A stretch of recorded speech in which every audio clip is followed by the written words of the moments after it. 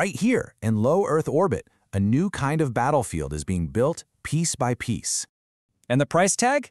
$3.5 billion. And no, this isn't for a mission to Mars or some new space telescope.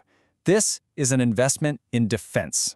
That funding is for the next phase of the Proliferated Warfighter Space Architecture. It's a project from the U.S. Space Development Agency, the SDA. You can think of it as a new shield in the sky, a massive constellation of hundreds of satellites, all built for one single critical purpose. And just look at who's building it. The contracts for these 72 new satellites were split between the big defense giants like Lockheed Martin and Northrop Grumman, but also for the first time as a prime contractor on a deal this big, Rocket Lab. Now, this is a major shift. A new space company is now at the very heart of America's orbital defense, proving they are way more than just a launch provider. They're an end-to-end prime contractor. And make no mistake, these satellites are not just passive observers. The old way of doing things was about warning.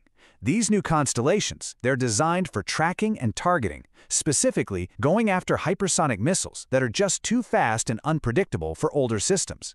They create a sensor web so precise it can guide an interceptor to its target from space. The kill chain now starts in orbit.